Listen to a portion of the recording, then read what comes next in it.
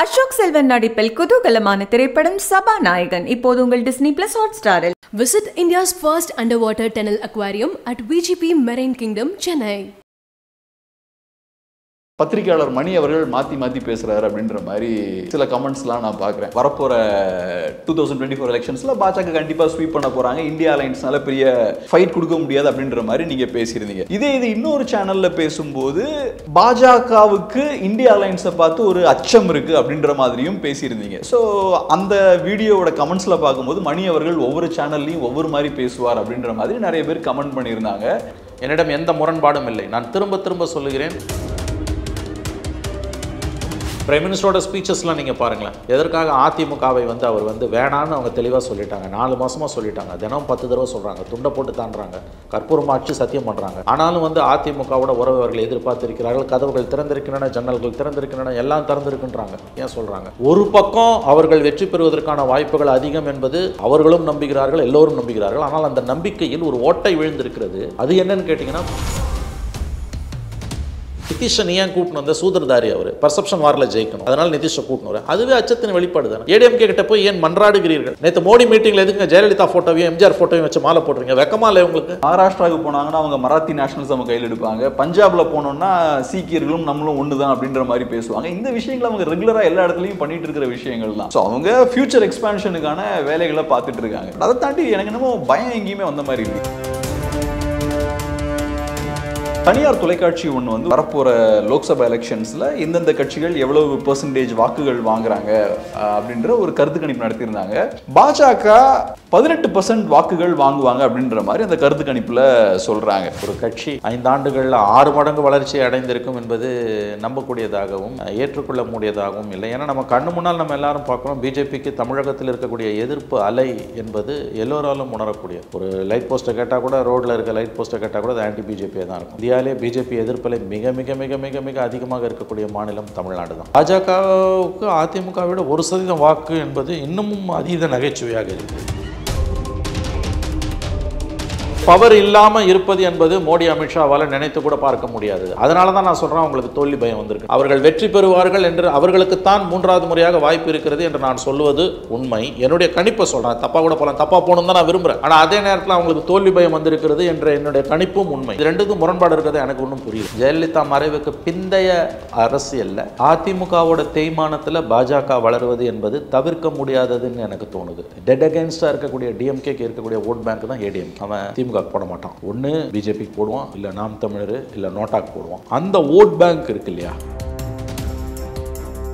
BJP as an ideology மொள்ளமா தமிழ்நாட்டில் வளருதுன்னு நான் உறுதியாக நம்புறேன். That is very important. பிஜேபின்றது மற்ற கட்சிகளை மாதிரி கிடையாது. It's an ideology. நீங்கள் அதை சித்தாந்த ரீதியாக தான் எதிர்கொள்ளணும். வளர்ந்து தான் அழியும். Political calculations and political compulsions இதை மறுக்கிறவங்க பூனை கண்ண முடிக்கினா பூலகம் இருந்து போச்சுன்னு நினைக்கிறோம். பிஜேபி வளருதுன்னு சொன்னால் அதை அப்படியே ருத்ரதான், அந்த ஸ்டேட்மெண்ட்டுக்கு எதிராக ருத்ரதாண்டம் ஆடக்கூடியவர்கள் ஒன்று உள்நோக்கத்துடன் செய்கிறார்கள் அல்லது புத்தி இல்லாமல் செய்கிறாங்க. திமுக ஒரு காலகட்டத்தில் பிஜேபியோட அலைன்ஸ் வச்சிருந்தாங்க. அதே மாதிரி அதிமுகவும் பிஜேபியோட நெருங்குறதுக்கு ஒன்றும் தயங்க மாட்டாங்க. பட் அவங்களுக்கு என்ன பயம், க்ளோஸ் ஆனாலும் நமக்கு இருக்கிற ஓட்ஸும் போயிருமோன்ற பயம் தான் அவங்களுக்கு. திமுக தலைமைக்கு கிரவுண்ட்ல என்ன நடக்குதுன்றது கண்டிப்பா அவங்களுக்கு தெரியும். நான் திரும்பவும் சொல்றேன், இட்ஸ் an ஐடியாலஜி. அது வளர்ந்தே தீரும். அதுல எந்த மாற்று கருத்தும் உங்களுக்கு வேணாம். ஏக இந்தியாவிலிருந்தும் இது இன்னைக்கு தனித்து நிற்கிறதுக்கு காரணம் தமிழ்நாடு. நம்ம ஒரு வித்தியாசமான பூமி தான். ஏதோ மோடி சென்ட்ரிக்காக நீங்கள் பார்க்காதீங்க. நாளைக்கு மோடி தோத்துட்டாரு, ஆட்சி மாற்றம் வந்துடுச்சு அப்படின்னா நிலைமை மாறிடும். தயவு செஞ்சு கற்பனை கூட பண்ணாதீங்க. It's a larger problem. நாளைக்கு டெல்லியில் ஒருவேளை ஆட்சி மாற்றம் வந்தால் கூட.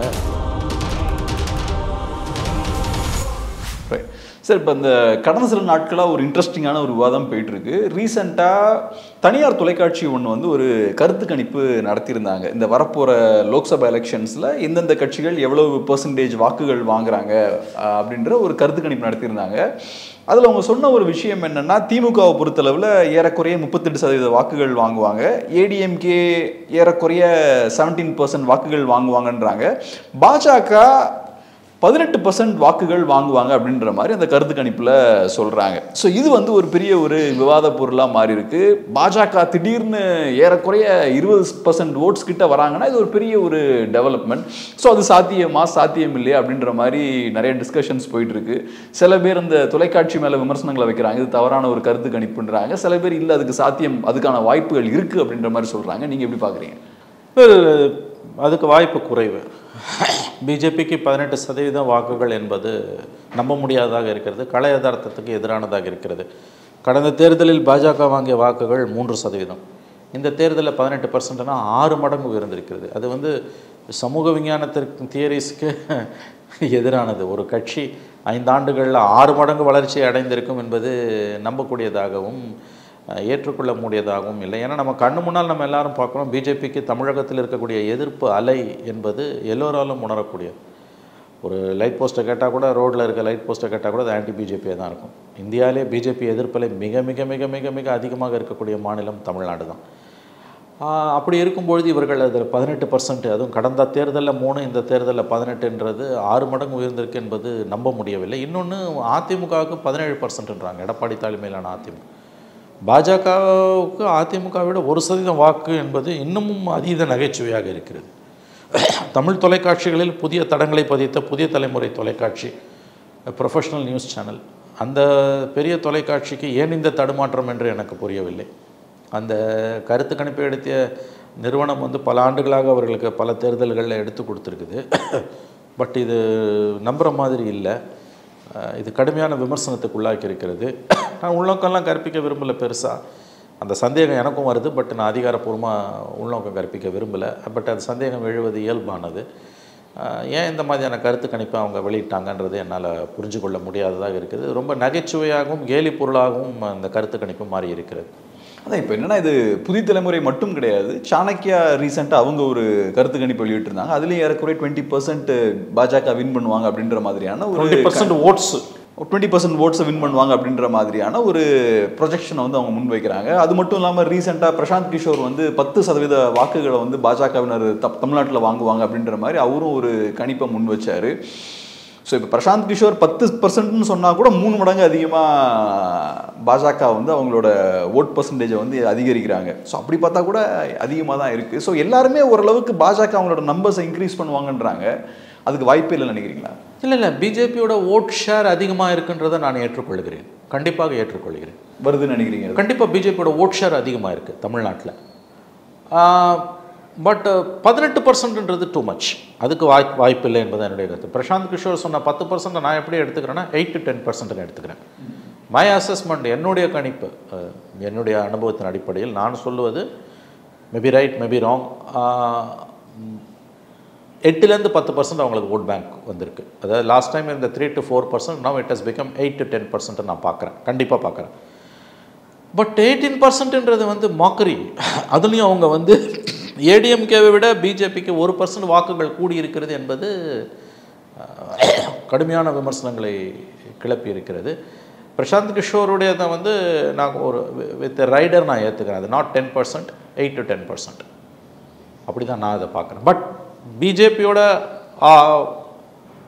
எப்படி சொல்லலாங்க, அக்செப்டன்ஸ் லெவல்ஸ் கூடி இருக்குது தமிழ்நாட்டில். அதுவும் ஜெயலலிதா மரணத்துக்கு பிறகு அதிமுகலேருந்து % பிஜேபிக்கு ஷிஃப்ட் ஆகிருக்குது. எதை வச்சு எப்படி சொல்கிறீங்க? இப்போ நாம் தமிழரை பொறுத்தளவில், நான் இப்போ ஒரு பார்பர் ஷாப்புக்கோ டீ கடைக்கோ போனோன்னா அவங்க ஒரு 4 பேர் இருந்தாங்கன்னா ஏதோ ஒரு யங்ஸ்டர் வந்து நாம் தமிழரை சப்போர்ட் பண்ணி பேசுகிறத நான் பர்சனல் நிறைய இடங்களில் பார்த்துருக்கேன். இப்போ விஜய் அவர்கள் கட்சி ஆரம்பித்ததுக்கப்புறம் ரோட்ஸ்லலாம் பார்க்கும்போது ஏதோ ஒரு ஆக்டிவிட்டி பார்க்க முடியுது. எங்கேயோ போஸ்ட் ஓட்டிகிட்டு இருக்காங்க, ஏதோ ஒரு ஆக்டிவிட்டியில் விஜய் ரசிகர்கள்லாம் ஈடுபடுறாங்க.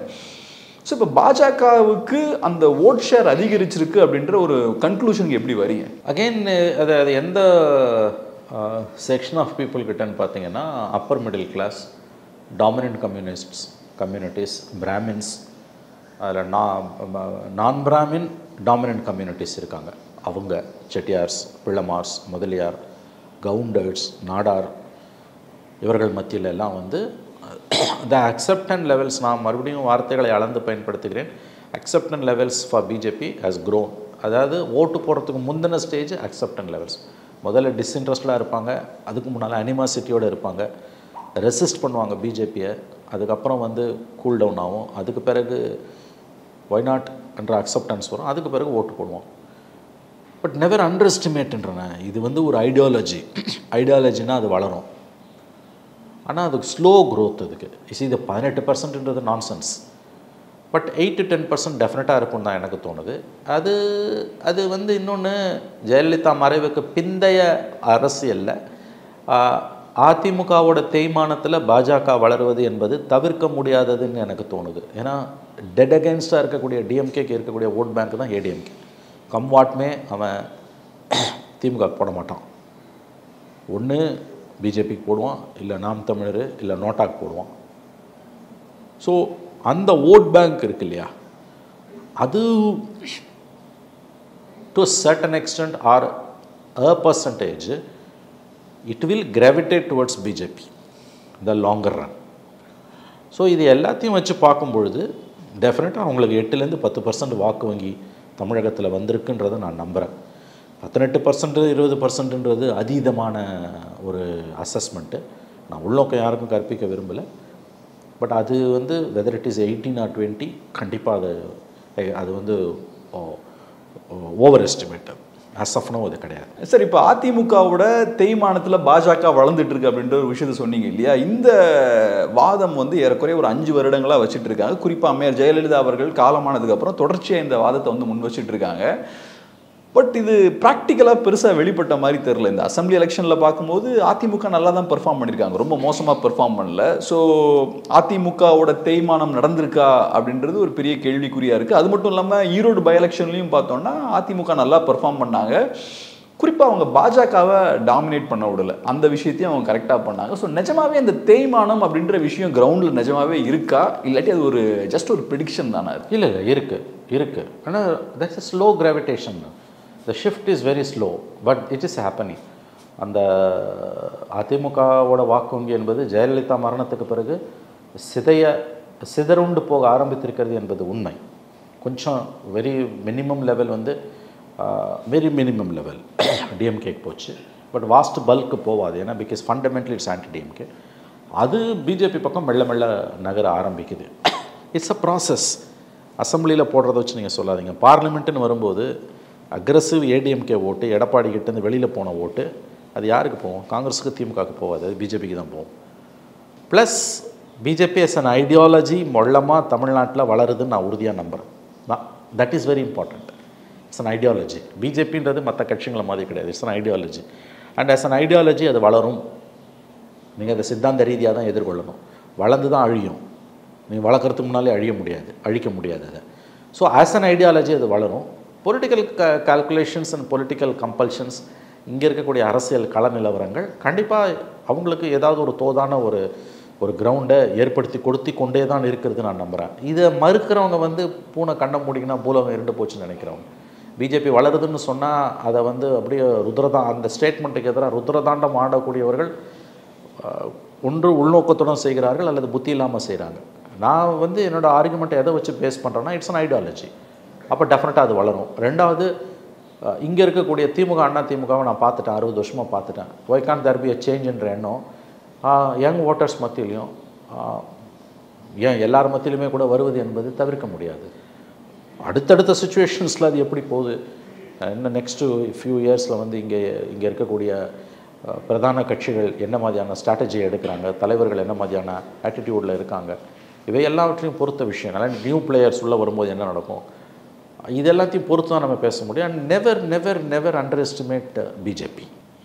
ரைட். இப்போ தான் ஒன்று சொன்னீங்க இல்லையா, இப்போ பாஜக வளர்ந்துட்டுருக்கு, எந்த அளவுக்கு வளர்ந்துருக்காங்க அப்படின்ற விஷயம் நம்ம தேர்தலுக்கு அப்புறம் தான் நம்ம கணிக்க முடியும். இப்போ நம்ம அதை அண்டர்ஸ்டாண்ட் பண்ண முடியாது. பட் என்ன பொறுத்தளவில் ஒரு சின்ன அண்டர்ஸ்டாண்டிங் என்னென்னா, நான் சில எலெக்ஷன்ஸை வந்து சில இடங்களில் க்ளோஸாக பார்த்துருக்கேன். அதிமுக காரங்களும் சரி திமுக காரங்களும் சரி கிரவுண்டில் அவங்களோட ஓட் பேஸை வந்து ரொம்ப ஸ்ட்ராங்காக வச்சுருப்பாங்க. இந்த தெருவில் நமக்கு இவ்வளோ ஓட்ஸ் இருக்குது, இந்த ஏரியாவில் நமக்கு இந்த ஓட்ஸ் இருக்குது, இந்த மதம் நமக்கு போடுறாங்க, இந்த கேஸ்ட் போடுறாங்க, எல்லாத்தையும் கரெக்டாக அவங்க ஃபிங்கர் டிப்ஸில் கரெக்டாக வச்சுருப்பாங்க. இப்போ இன்கேஸ் பிஜேபி அப்படின்ற ஒரு கட்சி கிரவுண்டில் வேகமாக வளருதுன்னா அது இந்த 2 கட்சிகளை சேர்ந்த கேடஸுக்கும் அந்த இன்புட்ஸ் வந்து சேர்ந்துடும். அந்த விஷயம் வந்து மேலேயும் போய் சேர்ந்துடும். அவங்க அதுக்கேற்ற மாதிரியான காய் நகர்வுகளை எடுத்து வைக்க ஆரம்பிச்சிடுவாங்க.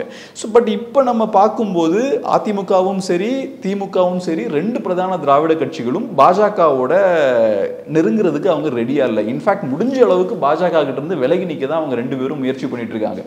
ஸோ இதுவே எனக்கு பார்க்கும்போது ஒரு இண்டிகேஷனாக தெரியுது. தமிழ்நாட்டில் பாஜகவுக்கு பெரிய பேஸ் இல்லை, அப்படி ஒரு பேஸ் இருக்கும், ஒரு அக்செப்டன்ஸ் இருக்கும் அப்படின்ற பட்சத்தில் அதை எப்படி யூஸ் பண்ணலான்னு தான் இவங்க 2 பேரும் யோசிப்பாங்க. அந்த யோசனையில் இவங்க 2 பேரும் இல்லைன்னாலே அங்கே பெருசாக கிரவுண்டில் எதுவும் இல்லை அப்படின்ற மாதிரி தான் எனக்கு தோணுது. ஏன்னா பெரிய ஐடியாலஜிக்காகலாம் யாரும் பிஜேபி கிட்ட இருந்து விலகி இல்லை. திமுக ஒரு காலகட்டத்தில் பிஜேபியோட அலைன்ஸ் வச்சுருந்தாங்க. அதே மாதிரி அதிமுகவும் பிஜேபியோட நெருங்கிறதுக்கு ஒன்றும் தயங்க மாட்டாங்க. பட் அவங்களுக்கு என்ன பயம்னா க்ளோஸ் ஆனாலும் நமக்கு இருக்கிற ஓட்ஸும் போயிருமோன்ற பயம் தான் அவங்களுக்கு இருக்குது. ஸோ அதை வச்சு பார்க்கும்போது பெருசாக இருக்காதோ அப்படின்ற ஒரு என்ன சொல்கிறது, ஒரு டவுட்டும் இருக்குன்னு வச்சுக்கலாமே. இல்லை, யுவர் ராங். நான் எப்படி பார்க்குறேன்னா, திமுக தலைமைக்கும் அதிமுக தலைமைக்கும் 2 பேருக்கும், குறிப்பாக திமுக தலைமைக்கு நன்றாக தெரியும் நான் சொல்வது உண்மை என்று. பிஜேபி மெல்ல மெல்ல தமிழகத்தில் வளர்ந்து கொண்டிருக்கிறது என்ற உண்மை திமுக தலைமைக்கு நன்றாக தெரியும். ஆனால் அவர்கள் ஒருபோதும் அதை வெளியில் காட்டிக்கொள்ள மாட்டாங்க. எப்படி அதை சொல்கிறீங்க அவங்களுக்கு தெரியும்னு? இட்ஸ் 75 வருஷமாக இருக்க பார்ட்டி சார். அது இட்ஸ் அன் இன்ஸ்டியூஷன். அவங்க வந்து ஒரு 22 வருஷமாக பவரில் இருக்காங்க. டிஎம்கே லீடர்ஷிப், இப்போ டிஎம்கே பற்றின புரிதல் உள்ளவங்களுக்கு நான் சொல்கிறது புரியும். அவங்களுக்கு கண்டிப்பாக தெரியும் இது என்னென்னு. அவங்க வெளியில் காமிச்சிக்க மாட்டாங்க. Because as a ruling party and as a powerful political party, for that matter ADMK also, 2 பேரையும் சேர்த்து தான் நான் சொல்கிறேன். தங்களுடைய பலவீனங்களை, தங்களுக்கு சேலஞ்சர்ஸ் உருவாகி கொண்டிருக்கிறார்கள் என்பதை கிரவுண்ட் ரியாலிட்டியாக அவங்க என்றைக்குமே வெளிப்படையாக ஒப்புக்கொள்ள மாட்டார்கள். பட் ஐ டூ பிலீவ், நிச்சயமாக நான் உறுதியாக நம்புகிறேன், திமுக தலைமைக்கு கிரவுண்டில் என்ன நடக்குதுன்றது கண்டிப்பாக அவங்களுக்கு தெரியும். நான் திரும்பவும் சொல்கிறேன், இட்ஸ் அன் ஐடியாலஜி. அது வந்து வளர்ந்தே தீரும். அதில் எந்த மாற்று கருத்தும் உங்களுக்கு வேணாம். ஏக இந்தியாவிலேருந்தும் இது இன்றைக்கி தனித்து நிற்கிறதுக்கு காரணம் தமிழ்நாடு. நம்ம ஒரு வித்தியாசமான பூமி தான், மாற்று கருத்து இல்லை. தமிழ்நாடும் கேரளாவும். கேரளாவில் பிஜேபிக்கு வேறு ஸ்ட்ராட்டஜி, தமிழ்நாட்டில் வேறு ஸ்ட்ராட்டஜி. மல்டிப்புள் லெவலில் பல முனைகளிலிருந்தும் பிஜேபி தமிழ்நாட்டுக்காக ஒர்க் பண்ணிகிட்ருக்கு. இது ஏதோ மோடி சென்ட்ரிக்காக நீங்கள் பார்க்காதீங்க. நாளைக்கு மோடி தோத்துட்டாரு, ஆட்சி மாற்றம் வந்துடுச்சு அப்படின்னா நிலைமை மாறிடும் தயவு செஞ்சு கற்பனை கூட பண்ணாதீங்க. It's a larger problem. நாளைக்கு டெல்லியில் ஒருவேளை ஆட்சி மாற்றம் வந்தால் கூட இங்கே இவர்கள் வளருவது என்பது தவிர்க்க முடியாதது. இந்த ப்ராசஸ் வந்து it may take 5 years or 10 years. நான் அதையெல்லாம் ஒத்துக்கிறேன் நான். பட் ஒன்றுமே இல்லை, மக்கள் அவங்கள கம்ப்ளீட்டாக நிராகரிச்சிட்டாங்க, எந்த இம்பேக்ட்டுமே அவங்க ஏற்படுத்தலை என்பது நம்மை நாமே ஏமாற்றிக்கொள்ள வேண்டிய ஒரு விஷயம். போஸ்ட் ஜெயலலிதா, போஸ்ட் கருணாநிதி பீரியடில் ஒரு டெவலப்மெண்ட் அவங்களுக்கு இருக்குது, ஒரு ஃபுட்டோல் அவங்களுக்கு இருக்குது. இந்த கவர்மெண்ட் இன்னும் அன்பாப்புலர் ஆகி போகும்போது, ஏடிஎம்கே இன்னமும் வந்து லீன் ஆகும்பொழுது, எவாப்ரேட் ஆகும்பொழுது கண்டிப்பாக அவங்களுக்கான ஸ்பேஸ்ன்றது இங்கே உருவாகியே தீரும். இது நடக்காட்டி நல்லது, பட் நெவர் அண்டர் எஸ்டிமேட்ன்ற நான். இது நம்ம அதாவது சில விஷயங்களை இப்போ வெளியில் பகிர முடியாது. கீழ்மட்டத்தில் வந்து உங்களுக்கு வந்து அதை ஆஸ் அன் ஐடியாலஜியாக அது பரவிக்கிட்டு இருக்குது. நான் திரும்பவும் சொல்கிறேன், ஆஸ் அன் ஐடியாலஜியாக பரவுது, விச் இஸ் மோர் டேஞ்சரஸ். காசு வாங்கிட்டு அவன் ஓட்டை இந்த பக்கம் அந்த பக்கம் குத்தினா கூட மன்னிச்சிடலாம், நீங்கள் அதை பெருசாக எடுத்துக்க தேவையில்லை. பஸ் அவன் சித்தாந்த ரீதியாக ஐடியாலஜிக்கல் கமிட்மெண்ட்டில் அந்த பக்கம் நகர்றான்னு வச்சுக்கோங்க, that's the dangerous. For example, I will tell you one thing. மேற்கு மண்டலத்தில், எஸ்பெஷலி மேற்கு மண்டலத்தில் இந்த விநாயகர் சதுர்த்தி ஊர்வலங்கள் ஆர்கனைஸ் பண்ணுறதுல இருக்கக்கூடிய பெராடிகம் ஷிஃப்ட்னுவாங்க, இந்த massive improvement past 12 to 14 years எப்படி நடந்திருக்குன்னு பார்த்தீங்கன்னா நான் சொல்கிறது உங்களுக்கு புரியும். அதில் எல்லா கட்சியும் சேர்ந்தவனும் போய் நிற்கிறான். அந்த mobilisation of RSS, BJP, Hindu முன்னணி எப்படி வரும்னா இந்த ஃபெஸ்டிவல்ஸை வச்சு தான் வரும். இதெல்லாம் சின்ன சின்ன உதாரணம் நான் சொல்கிறது உங்களுக்கு வந்து. ஸோ ஒரு ஏடிஎம்கேல இப்போ ஜெயலலிதா மாதிரி, கலைஞர் மாதிரி பெரிய தலைவர்கள் இருக்கக்கூடிய ஒரு பெரிய அட்வான்டேஜ் என்னென்னா, இத்தகைய சக்திகள் அப்பயும் இருக்கும், ஆனால் பெருசாக அவங்க மேலே எழும்பி வரமாட்டாங்க. கலைஞருக்கோ ஜெயலலிதாக்கோ கட்டுப்பட்டு இருந்துருவாங்க. இப்போ அது இல்லை. அது இல்லைன்னும்பொழுது இது கண்டிப்பாக வளரதான் செய்யும். நான் லாங் டேர்மில் சொல்கிறேன் கேப்ரியல். நான் ஒரு இன்னொரு தியரியை முன் வைக்கிறேனே. இப்போ நீங்கள் சொன்னது போல் மோடி அவர்கள் ரொம்ப ஸ்ட்ராங்காக இருக்கார், பிஜேபியும் நார்த்தில் ரொம்ப ஸ்ட்ராங்காக இருக்காங்க. ஃப்யூச்சரில் அவங்க டீலிமிட்டேஷன்லாம் அவங்க கொண்டு வந்தாங்கன்னா டெஃபினட்டாக இன்னும் ரொம்ப ஸ்ட்ராங்காக ஆவாங்க. ஸோ அவங்களுக்கு அவங்களோட சென்ட்ரல் கவர்மெண்ட்டில் அவங்களோட ஹோல்டுன்றது வீக் ஆகும் அப்படின்ற நம்பிக்கையெல்லாம் டெஃபினட்டாக எனக்கு கிடையாது.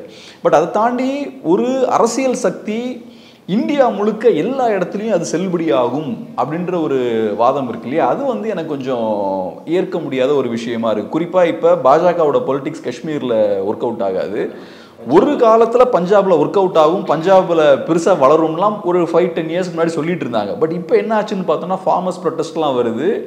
பிஜேபினால இந்தியா முழுக்க ஒரு விஷயத்தை இம்ப்ளிமெண்ட் பண்ண முடியுது, பட் பஞ்சாபில் அதை இம்ப்ளிமெண்ட் பண்ண முடியல. ஏன்னா பஞ்சாபிய மக்களுக்கு தனியாக யுனிக்கான ஒரு கேரக்டர் இருக்குது. ஸோ அதில் எவ்வளோ பெரிய பாதிப்பு பிஜேபிக்கு ஏற்படுதுன்னா, அக்காலிதளமோட அவங்களுக்கு இருந்த அலைன்ஸ் வந்து பிரேக் ஆகுது. ரொம்ப பழைய அலைன்ஸ், ரொம்ப நீண்ட நெடிய அலைன்ஸ் வந்து இப்போ பிஜேபிக்கு அங்கே உடஞ்சிருது. அதுக்கான காரணம் என்னென்னா, அகாலிதளத்துக்கு இப்போ ஒரு பெரிய சிக்கல். பிஜேபியோட அவங்க அலையன்ஸ் வச்சாங்கன்னா பஞ்சாப்ல அவங்களுக்கு பெரிய எதிர்வினையை மக்கள் மத்தியிலேருந்து அவங்க ஃபேஸ் பண்ண வேண்டியிருக்கும். ஸோ இன்னைக்கு பிஜேபி கிட்ட இருந்து அவங்க விலக வேண்டிய அளவுக்கு அவங்க தள்ளப்பட்டிருக்காங்க. இது இப்போ நார்த் ஈஸ்ட்லேயும் நிறையா பகுதிகளில் இது அப்ளை ஆகும். ஸோ நான் சொல்ல வர விஷயம் என்னென்னா, ஒவ்வொரு ஸ்டேட்டுக்கும் ஒரு யூனிக்கான ஒரு கேரக்டர் இருக்குது. தமிழ்நாட்டு மக்களை பொறுத்தளவில் யூனிக்கான கல்ச்சர், யூனிக்கான லாங்குவேஜ், யூனிக்கான ட்ரெடிஷன் எல்லாமே இருக்கும்போது பஞ்சாப் மாதிரி தான் நம்மளும் எல்லாமே யூனிக்கான ஒரு ஐடென்டிட்டி இருக்குது.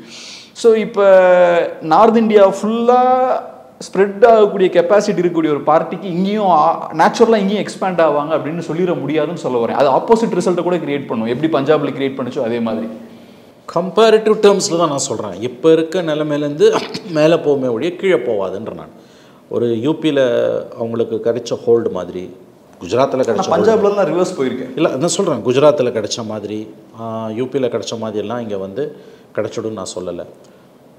பட் இது எப்படி நீங்கள் புரிஞ்சுக்கணுன்னா, இது வந்து நீங்கள் கம்பேரிட்டிவ் டேர்ம்ஸில் தான் நீங்கள் பார்க்கணும். லாஸ்ட் 5 years ஆர் 10 years முன்னால் இருந்ததை விட இப்போ ஒரு க்ரோத் இருக்குது. இந்த க்ரோத் எவ்வளோ தூரம் போவோம், ஆட்சியை பிடிச்சிடுவாங்கன்னா நான் எப்பயுமே அப்படிலாம் சொல்லலை நான். But they will have their own pace. நீங்கள் சொல்லக்கூடிய பஞ்சாபில் வந்த மாதிரியான ரிவர்ஸ் ட்ரெண்ட் இருக்கு இல்லையா, அது எப்போ வரும்னா அந்த ஸ்டேட்டோட பேராமீட்டர்ஸ் படி ஒரு பீக்குக்கு போயிட்டு தான் கீழே வரும். நான் பீக்குன்னா நீங்கள் இப்போ குஜராத்தில் இருக்கிறத பீக் மாதிரி தமிழ்நாட்டில் போகணும் அப்படி சொல்லலை. எனக்கு புரிஞ்சுக்க முடியுது. மேபி 15% அவங்களோட இங்கே வந்து இவங்களோட க்ரோத் பொட்டன்ஷியல் ஒரு X% வச்சுக்கோங்க, about which I call it as it's peak. அது இன்னும் டச் பண்ணலாம். அதோட நேச்சுரல் புரியுது இல்லையா நான் சொல்லுவேன். அதோட நேச்சுரல் பீக்குன்னு ஒன்று இருக்குல்ல, அது ஒவ்வொரு ஸ்டேட்டுக்கும் ஒரு பீக் இருக்கும். அது வந்து குஜராத்துக்கு ஒரு பீக், யூபிக்கு ஒரு பீக்கு, பஞ்சாபில் ஒரு பீக் இருந்தது, தமிழ்நாட்டுக்குன்னு ஒரு பீக் இருக்குது. அந்த பீக்குக்கு போயிட்டு நீங்கள் சொல்கிறது நடக்கலாம், பஞ்சாபில் நடந்த மாதிரி ரிவர்ஸ் ட்ரெண்டு போகலாம். அது வந்து பட் அது பீக்குக்கு போகாது. வித்தின் தி ஸ்டேட் இருக்கக்கூடிய அந்த ஸ்டேட்டுக்கே ஒரு வித்தின் கோட் இருக்கக்கூடிய பீக்குக்கு அது போகாதுன்னு சொல்லாதீங்கன்ற நான் கண்ணு முன்னால் பார்க்கக்கூடிய சில டிஸ்டர்பன்சஸ் வந்து எனக்கு அந்த சிந்தனையை தான் கொடுக்குது. நெவர் அண்டர் எஸ்டிமேட்டுன்ற நான் அது என்னோட வார்த்தை வந்து நெவர் அண்டர் எஸ்டிமேட்டுன்றது வந்து கார்டடாக சொல்கிறது, அது வந்து எச்சரிக்கையோடு சொல்லக்கூடியது. அதை நீங்கள் வந்து பிகாஸ் நான் திரும்ப சொல்கிறேன், நான் பார்க்கக்கூடிய பல விஷயங்கள் வந்து சில இதெல்லாம் என்னால் பகிர முடியாதுங்க. அதாவது தே ஆர் டேக்கிங் ரூட்ஸ். அது இப்போ இருக்க political parties, 2 political parties, major political parties மேலே மக்களுக்கு அதிருப்தி வளரும்போது ஆப்வியஸ்லி வளரும், நேச்சுரலி வளரும்போது அவன் எங்கே போவான், அங்கே தான் போவான். அதில் தான் அதில் இருக்கக்கூடிய டேஞ்சர். பட் அது வந்து இப்போ கேரளாவில் பார்த்தீங்கன்னா தமிழ்நாட்டை விட பிஜேபிக்கு க்ரோத் அதிகம், 14% இருக்குது. ஆனால் ஒரு எம்பி சீட்டு ஒரு எம்எல்ஏ கூட கிடையாது. நல்லா கவனிங்க, ஸ்டாக்னண்ட்டாகவும் இருக்குது. பட் 14% இருக்குது. இங்கே வந்து 3 to 5% தான். ஆனால் இங்கே 4 எம்எல்ஏ இருக்காங்க அவங்களுக்கு, அங்கே கிடையாது. பட் அதுதான் ரொம்ப முக்கியம். இது அந்த 14%. அந்த 14% இன்னும் புஷ் பண்ணி ஒரு 18-20% வரைக்கும் போச்சுன்னா அதுக்கப்புறம் வந்து பவர்லேயே உட்காருவான். இதை நீ சிங்கிள் டிஜிட் கீழே வச்சுன்னா தான் உங்களால் வந்து இதை கண்ட்ரோல் பண்ண முடியும். 10%க்கு மேலே ஆர் 12%க்கு மேலே தமிழ்நாட்டில் பிஜேபியோட க்ரோத் போச்சுன்னா then it is unstoppable. Prashanth Kishore சொல்கிறது அதுதான். இது வந்து ஒரு சோஷியல் சயின்ஸ், நல்லா ஞாபகம் வச்சுக்கோங்க. 14% இருக்க ஸ்டேட்டில் ஒரு சீட்டு கூட இல்லை, ரெப்ரஸன்டேஷன் லெஜிஸ்லேச்சர் அசம்பிளி இல்லை. வேறு 3 to 5% இருக்க ஸ்டேட்டில் 4 பேர் இருக்கான். எது more dangerous? Kerala is more dangerous. ஏன்னா அவனோட பர்சன்டேஜ் கூடுது. இங்கே உங்களுக்கு அந்த டபுள் டிஜிட்டை தாண்டி போகுதுன்னா அன்ஸ்டாப்பபிள். இவனோட டிகேன்னு வாங்க இல்லையா, இவங்களோட டிகேனா அது கீழே ட்விண்டிலாக போகிறத நான் சொல்கிறேன். டிகேனா திராவிடர் கழகம், அதை சொல்லலை நான். Decay as a DECAY decay. நீ டைல்யூட் ஆக அந்த இடத்துல வேறு ஃபோர்ஸ் அந்த இடத்துல வேறு ஃபோர்ஸ் வந்து உட்காரும். அது வேக்கண்ட்டாகவே இருக்காது. ஆனால் இப்போ டிராவிடியன் பார்ட்டிஸ் வந்து பலவீனப்பட்டு இருக்கு. 2 டிராவிடியன் பார்ட்டிஸுமே வீக் ஆகிட்டு இருக்காங்கன்னு பார்க்குறீங்களா நீங்கள்? கண்டிப்பாக. நான் ஒன்று கேட்குறேன் உங்களுக்கு, 18 வயசு பையன், யங் ஓட்டர், அவன் இன்றைக்கி எந்த கட்சிக்கு ஓட்டு போடுவான்? கொஞ்சம் பேர் அஃப்கோர்ஸ் ஏடிஎம்கே டிஎம்கேக்கு போடுவாங்க. பட் மெஜாரிட்டி என்டிகேக்கு போடுவாங்கன்னு நினைக்கிறேன். BJP majority of the chunk that's the indicator. You take it from 10 years from now. நம்ம பேசுறது எல்லாமே டேக்கிங் ரூட்ஸ். அவங்க வந்து இதே கிராஸ் டபுள் டிஜிட்னா அன்ஸ்டாப்பபிள்னு சொல்கிறதுனா த லாங்கர் ரன். இந்த எலெக்ஷனில் நடந்துடும், 24 அல்லது 26 நடந்துடும் அப்படி சொல்லலை. ஆனால் இந்த கேள்வி நான் திமுக காரங்கிட்டே கேட்டிருக்கேன். இந்த மாதிரி யங்ஸ்டர்ஸ் ஏன் அவங்க கட்சிக்கு ஓட் போட மாட்டேங்கிறாங்கன்னு. அவர் ரொம்ப கேஷுவலாக என்கிட்ட சொன்ன ஒரு விஷயம் என்னென்னா, ஒரு நண்பர் 18 வயசா இருக்கும்போது பிஜேபிக்கும் என்டிகேக்கும் போடுவாங்க, 30 வயசு ஆகும்போது எங்ககிட்ட திருப்பி வருவாங்க அப்படின்ற ஒரு விஷயத்தை ரொம்ப கேஷுவலா. சரி, நான் டெமோகிராஃபிக்ல 30 வருஷமா பார்த்துட்டு இருக்கோம்னாரு. இல்லை, டெமோகிராஃபிக்ல நம்ம பார்ப்போம். அவன் வந்து இப்போ யங் ஓட்டர்ஸ் உங்ககிட்ட இல்லைன்றதை நீங்கள் வந்து ஒரு அதாவது வந்து அதை நான் இஷ்யூவாக கடந்து போயிட முடியுமா? 30 ஆனவன் உங்ககிட்ட வருவான்றது ஆணவமான வார்த்தை. போன காலத்தில் வந்துருக்கலாம் புத்தி இல்லாமல், இனிமேல் வரமாட்டான். அதை ஞாபகம் வச்சுக்கோங்க. நீங்கள் இப்போ வரக்கூடிய பையன் 30 வயசு ஆனாலும் உங்ககிட்ட வரமாட்டான், ஆணோ பெண்ணோ, இல்லையா? ஸோ இதெல்லாம் வந்து ஏதோ ஒரு பாயிண்ட்ல கையை மீறி போக வாய்ப்பு இருக்கு. அப்வியஸ்லி ஒன்று ஞாபகம் வச்சுக்கோங்க கேப்ரியல், தனி மனிதர்களுக்கு ஆயுள் இருப்பது போல் ஸ்தாபனங்களுக்கும் ஆயுள் உண்டு. நம்ம காங்கிரஸ் பார்ட்டியை பற்றி இவ்வளோ கிண்டல் பண்ணுறோம், விமர்சிக்கிறோம், ஏகடியம் பண்ணுறோம். 139 வருஷ பார்ட்டி. 1885 வெள்ளக்காரன் ஆரம்பித்த பார்ட்டி. ஆலன் ஆக்டேவியன் ஹோம் அவர் ஆரம்பித்த கட்சி. 139 வருஷமாக இருக்கக்கூடிய கட்சி இவ்வளோ நாள் ஜீவித்திருக்குது. 12 கோடி ஓட்டர்ஸ் லாஸ்ட் எலெக்ஷனில் போட்டிருக்காங்க. பதிவானதில் 19% மக்கள் அவர்களுக்கு வாக்களித்திருக்காங்க என்பது ஹெட்ஸ் ஆஃப். 139 வருஷமாக எந்த கட்சி எந்த நாட்டில் இருக்குது சொல்லுங்கள்? இந்த இவ்வளோ ப்ராப்ளம்ஸ்க்கு மத்தியிலையும் அவங்களால ஜீவித்திருக்க முடியுது இல்லையா?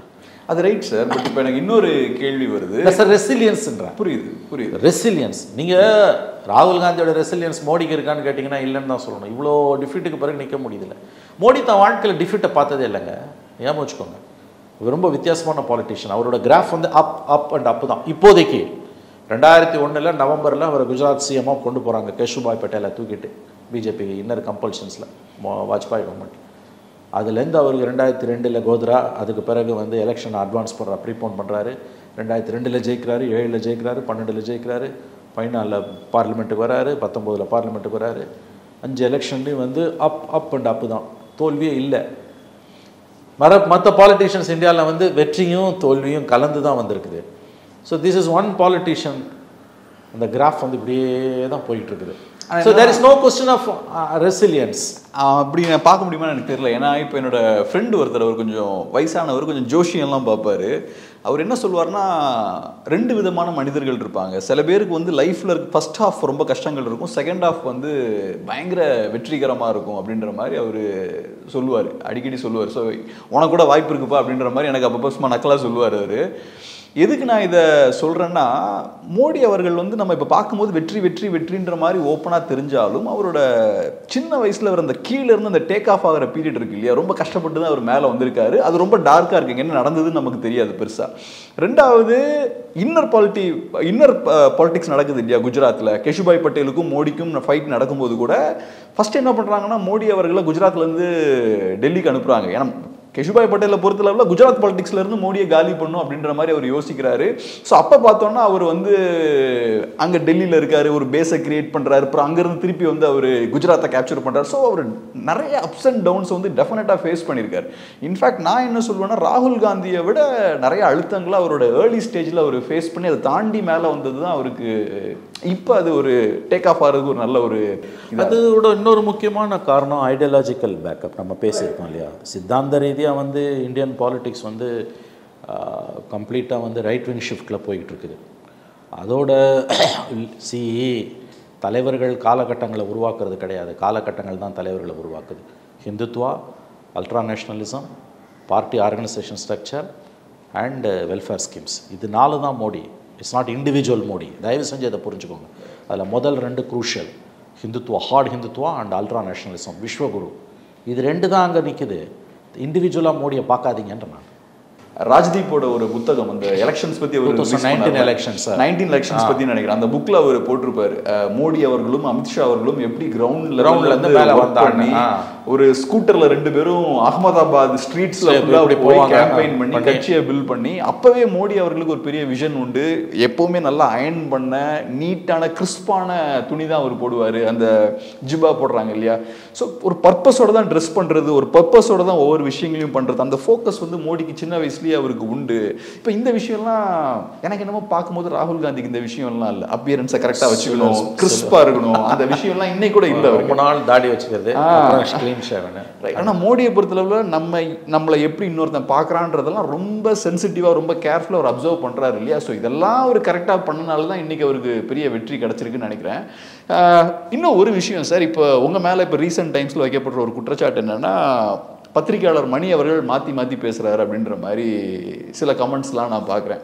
இப்போ எங்களுக்கு நீங்கள் கொடுக்கக்கூடிய ஒரு பேட்டியில் பாஜக கண்டிப்பாக ஜெயிச்சிருவாங்க, வரப்போகிற 2024 எலெக்ஷன்ஸில் பாஜக கண்டிப்பாக ஸ்வீப் பண்ண போகிறாங்க, இந்தியா அலையன்ஸ்னால பெரிய ஃபைட் கொடுக்க முடியாது அப்படின்ற மாதிரி நீங்கள் பேசியிருந்தீங்க.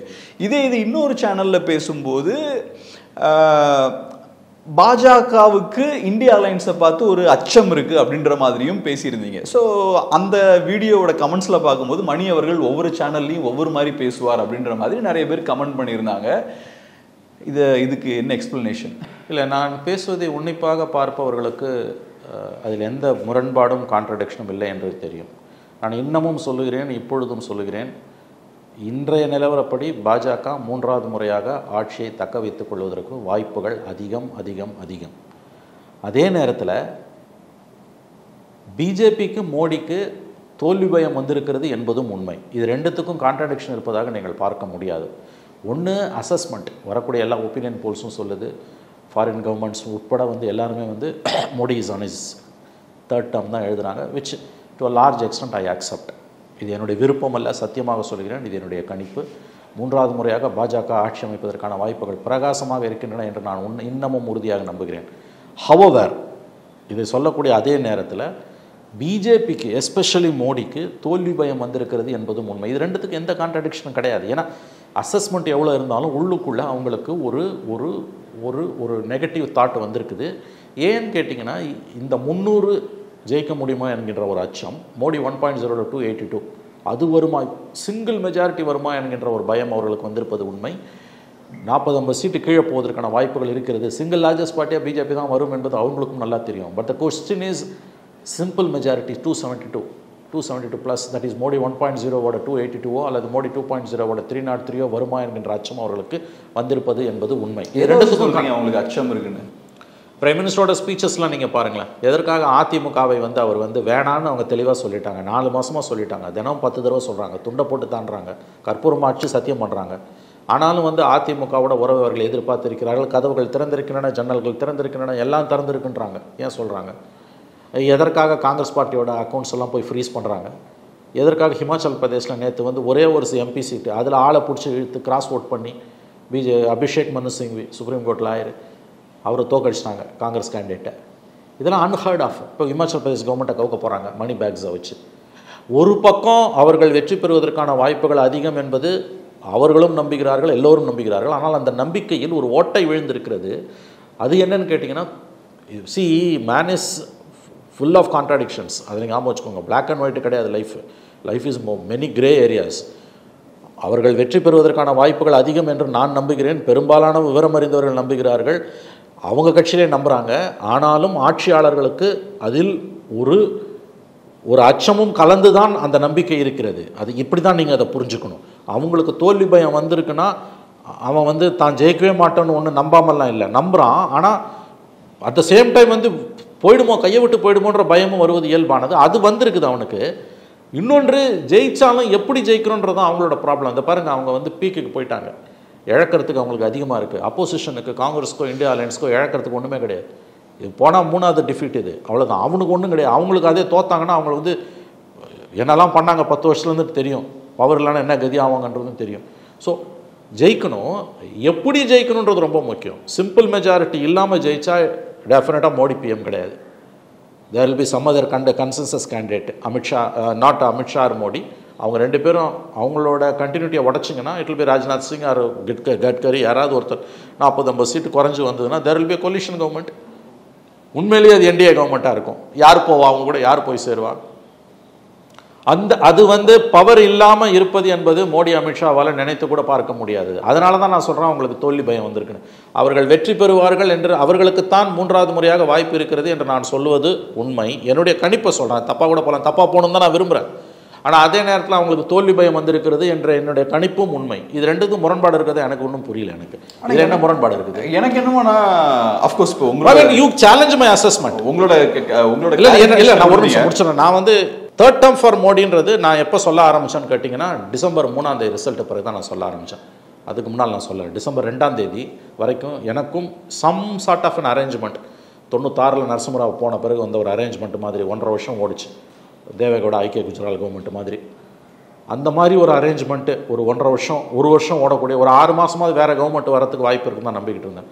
பட் அந்த December 3 அன்னைக்கு 3 மாநில தேர்தல், எஸ்பெஷலி மத்திய பிரதேஷ், ராஜஸ்தான், சத்தீஸ்கர் எலெக்ஷன்ஸ்க்கு பிறகு இட்ஸ் அ டன் டீல்னு தான் நான் நம்புகிறேன். அப்பயும் சொல்கிறேன், இப்பயும் சொல்கிறேன். ஆனால் பிஜேபிக்கு அதுக்குள்ளே எஸ்பெஷலி மோடி அண்ட் அமித்ஷா கம்பைனுக்கு ஒரு தோல்வி பயம் வந்திருக்கிறது என்பது. தோல்வி பயம்னா மறுபடியும் நான் சொல்கிறேன், இதை நீங்கள் கம்பேரிட்டிவ் டேர்ம்ஸில் புரிஞ்சுக்கணும். இழந்து விடுவோமோ என்கின்ற அச்சமும் அவர்களுக்கு வந்திருக்கிறது. இது ரெண்டுலையும் எந்த கான்ட்ராடிக்ஷன் இருக்கிறது எனக்கு புரியல. உங்க பாயிண்ட் ஆஃப் வியூல இருந்து கான்ட்ராடிக்ஷன் எதுவும் இல்லைன்னு சொல்றீங்க. இப்பயும் நான் சொல்றேன், பெர்ஃபெக்ட்டா புரியுது. நீங்க இப்ப சொல்ற விளக்கத்தை வச்சு பார்க்கும்போது கான்ட்ராடிக்ஷன் இல்ல. பட் இப்போ நீங்கள் சொன்ன சில முன் வச்ச வாதங்கள் இருக்குல்ல, அதில் ஒரு மாற்று கருத்து இருக்குது. குறிப்பாக இப்போ பாஜகவுக்கும் மோடி அவர்களுக்கும் ஒரு அச்சம் இருக்குன்னு சொல்கிறீங்க இல்லையா, அதில் எனக்கு என்னமோ உண்மை இருக்கா அப்படின்ற ஒரு கேள்வி. அது சேலஞ்ச் பண்ணலாம், அது சேலஞ்ச் பண்ணலாம். இது தனியான ஒரு சின்ன ஒரு ஒப்பீனியன். ஆமாம், அது சின்ன ஒரு ஏரியா தான். இல்லை see you are asking about self contradiction. நான் கொடுத்த explanation there is absolutely no self contradiction. அது இல்லன்றது. ஆனா என்னோட ரெண்டு ஸ்டேட்மெண்ட்டுமே நீங்க சேலஞ்ச் பண்ணுங்க. அது உங்களோட வியூ. அது ரைட். அதை இது கொஞ்சம் சேலஞ்ச் பண்ணலாமே, சேலஞ்சில் ஒரு ஏன் பாயிண்ட்டை முன் வைக்கலாமே அப்படின்ற மாதிரி யோசித்தேன். இப்போ எனக்கு என்னமோ பார்க்கும்போது எக்ஸாக்டாக ஆப்போசிட்டாக படுது. ஏன்னா இப்போ பாஜக ஃபுல் கான்ஃபிடென்ஸில் இருக்கிற மாதிரி தெரியுது, மோடி அவர்களும் ஃபுல் கான்ஃபிடென்ஸில் இருக்கிற மாதிரி தான் எனக்கு தெரியுது. நான் ஏன் இதை சொல்கிறேன்னா, எம்பிஸ் எல்லாம் சஸ்பெண்ட் பண்ணுறாங்க. இப்போ கொஞ்சம் சில மாதங்களுக்கு முன்னாடி நூற்றுக்கணக்கான எம்பிஸை சஸ்பெண்ட் பண்ணுறாங்க. எலெக்ஷன்ஸ் கிட்ட வருதுன்னு தெரிஞ்சும் கொஞ்சமும் கவலைப்படாமல் எம்பிஸை சஸ்பெண்ட் பண்ணுறாங்க. அதே மாதிரி இப்போ பார்த்தோன்னா நிதிஷ்குமார் அவர்களை என்டிஏக்குள்ளே கொண்டு வராங்க. பிரசாந்த் கிஷோர் ஒரு சூப்பரான ஒரு பாயிண்ட் சொல்லியிருப்பார். பிஜேபி நினச்சா வேற லீடர்ஸை கூட கொண்டு வந்திருக்கலாம், பட் அவங்க ஸ்பெசிஃபிக்காக ஃபோக்கஸ் பண்ணி நிதிஷ்குமாரை உள்ள எடுத்ததுக்கான காரணம் என்னன்னா, நிதிஷ்குமார் தான் என்டிஏ அலையன்ஸோட ஆர்கிடெக்ட். அவர் தான் சென்டர்லேருந்து எல்லாத்தையும் ஒழுங்கு பண்ணுறாரு. ஸோ கரெக்டாக அவங்க நிதிஷ்குமாரை உள்ளே தூக்குறாங்க. அது காரணமே என்னன்னா, இந்தியா அலையன்ஸை டீஸ்டெபிளைஸ் பண்ணணும் அப்படின்றதுக்காக தான். அது தாண்டி நீங்கள் சொன்ன நிறைய விஷயங்கள்லாம் பண்ணுறாங்க. நிறைய லீடர்ஸை வந்து அவங்க உள்ளே கொண்டு வராங்க, காங்கிரஸ் லீடர்ஸை உள்ளே கொண்டு வராங்க, ரெய்ட்ஸ் அது இதுன்னு ஏகப்பட்ட விஷயங்கள் பண்ணுறாங்க. இந்த விஷயத்தெல்லாம் எலெக்ஷனுக்கு முன்னாடி அவங்க பண்ணுறதே நான் எப்படி பார்க்குறேன்னா, கான்ஃபிடென்ட்டாக அவங்க இருக்காங்க, அக்ரெசிவாக அடிக்கிறதுக்கு ரெடியாகி அவங்க ஒர்க் பண்ணிட்டு இருக்காங்கன்னு தான் பார்க்குறேன். நான் என்னோட ஆர்குமெண்ட் என்னன்னா, பிஜேபியோட அல்டிமேட் அப்ஜெக்டிவ் என்னன்னா, கம்ப்ளீட்டாக காங்கிரஸை டெசிமினேட் பண்ணணும், கிரவுண்டில் இல்லாமல் ஆக்கணும், டேலியை வந்து 400+ மேலே ரொம்ப ஸ்ட்ராங்காக கொண்டு போகணும் அப்படின்றது அவங்களோட அப்ஜெக்டிவ். ஸோ அவங்க டிஃபென்சிவ் கேமே விளையாடலன்னு நினைக்கிறேன். யுவர் பர்செப்ஷன் அது அவங்க எய்மு. பட் நான் சொல்கிறது, இந்த heart of hearts there afraid. ஏன்னா பயந்த ஒரு கட்சி வந்து அவ்வளோ நூற்றுக்கணக்கான எம்பிஸை வந்து எலெக்ஷன் முன்னாடி சஸ்பெண்ட் பண்ண மாட்டாங்க. அவங்க வந்து பப்ளிக் பெர்செப்ஷனை பார்த்து பயப்படுவாங்க. அவங்களுக்கு கவலை பயப்படவே இல்லையே. நீ என்ன நினைச்சுக்கோ, அடி பண்ற ஐடியாலஜியை பப்ளிக் பர்சனை பற்றி பர்செப்ஷனை பற்றி கவலை. பயம் எங்க இருந்து இருக்கு? தைரியம் இல்லை, நீங்க புரிஞ்சுக்கல. அதாவது அந்த ஐடியாலஜி பப்ளிக் பர்செப்ஷனை பற்றி அது கவலைப்படாது, அது புல்டோஸ் பண்ணிக்கிட்டு போயிட்டே இருக்கும். இவர்கள் வந்து இந்த எம்பிஸ் எல்லாம் தூக்கி போடுறதுன்றதெல்லாம் வந்து நம்ம ஜெயிச்சிரோன்ற ஒரு ஆணவம். ஆனால் அதே நேரத்தில் உள்ள பயம். நான் கேட்குற உங்களுக்கு கேள்வி இதுதான், எதுக்காக காங்கிரஸ் பார்ட்டியோட அக்கௌண்ட்ஸை போய் ஃப்ரீஸ் பண்ணுறேன்? நிதிஷை நீ ஏன் கூட்டணும்? வந்த சூதர்தாரி அவர், பர்செப்ஷன் வாரில் ஜெயிக்கணும், அதனால் நிதிஷை கூட்டணும். அதுவே அச்சத்தின் வெளிப்பாடு தானே. ஏடிஎம்கே கிட்ட போய் ஏன் மன்றாடுகிறீர்கள்? நேற்று மோடி மீட்டிங்கில் எதுக்குங்க ஜெயலலிதா ஃபோட்டோவையும் எம்ஜிஆர் ஃபோட்டோவையும் வச்சு மாலை போடுறீங்க? வெக்கமா இல்லை உங்களுக்கு? இன்னொரு கட்சி தலைவர்கள் அவங்க. தான் 10 வருட சாதனையை மோடியால் பேச முடியலங்க. எம்ஜிஆர் வந்து நல்லாட்சி, யார் 38 வருஷத்துக்கு மேலே செத்து போன எம்ஜிஆர் நல்லாட்சி கொடுத்தாரு. இந்த விஷயத்தை வந்து பிஜேபி 30 இயர்ஸாக பண்ணிட்டு இருக்காங்க. மகாராஷ்டிராவுக்கு போனாங்கன்னா அவங்க மராத்தி நேஷனலிசம் கையில் எடுப்பாங்க. பஞ்சாபில் போனோம்னா சீக்கியர்களும் நம்மளும் ஒன்று தான் அப்படின்ற மாதிரி பேசுவாங்க. இந்த விஷயங்களை அவங்க ரெகுலராக எல்லா இடத்துலையும் பண்ணிட்டு இருக்கிற விஷயங்கள் தான். ஸோ அவங்க ஃபியூச்சர் எக்ஸ்பான்ஷனுக்கான வேலைகளை பார்த்துட்டு இருக்காங்க. பட் அதை தாண்டி எனக்கு என்னமோ பயம் எங்கேயுமே வந்த மாதிரி இல்லையே. இதெல்லாம் சாதாரண விஷயங்கள் தான். No, that's your perception. நான் என்னோட கான்ட்ராடிக்ஷன், எனக்கு கான்ட்ராடிக்ஷன் இல்லைன்னு சொன்னேன். You are challenging my statement, that is your right. Contradiction இல்லைன்றதை நானே ஏற்றுக்கிறேன். அதோட நம்ம முடிச்சுக்கணும். நான் உங்கள் பர்செப்ஷன் நான் எப்படி சேலஞ்ச் பண்ண முடியும்? That is not my business. Okay, ஒன்றும் இல்லை. என்னது ஒரு sociological point. Simple question is that you are கான்ட்ராடிக்டரின்னு சொன்னாங்க. நீங்களும் அந்த கேள்வியை கேட்டீங்க, சில கமெண்ட்ஸ்லாம் வந்தது. I am giving this explanation. I am not contradicting. என்னிடம் எந்த முரண்பாடும் இல்லை. நான் திரும்ப சொல்லுகிறேன், பிஜேபி 3வது முறையாக வெற்றி பெற்று ஆட்சி அமைப்பதற்கான வாய்ப்புகள் பிரகாசமாக இருக்கின்றன. அதற்கான சாத்தியக்கூறுகள் அதிகம் என்று நான் இன்னமும் நம்புகிறேன். ஆனால் அதே நேரத்தில் பாஜக தலைமைக்கு, குறிப்பாக மோடி அமித்ஷா இரட்டையர்களுக்கு தோல்வி பயம் வந்திருக்கிறது என்பதும் உண்மை. இது ரெண்டுக்கும் மத்தியில் கான்ட்ராடிக்ஷன் இருப்பதாக எவராது கருதுவார்களேயானால் அவர்களால் சரியாக அரசியலை புரிந்து கொள்ள முடியவில்லை, மனித உளவியலையும் புரிந்து கொள்ள முடியவில்லை என்றுதான் அர்த்தம். My conscious is clear. ரொம்ப நன்றி சார், உங்கள் பிஸியான டைமில் அருமையான ஒரு பேட்டி. ரொம்ப நன்றி. நன்றி கேப்ரியல். அசோக் செல்வன் நடிப்பில் குதூகலமான திரைப்படம் சபாநாயகன் இப்போது உங்கள் Disney plus ஹாட்ஸ்டாரில். Visit India's first underwater tunnel aquarium at BJP Marine Kingdom, Chennai.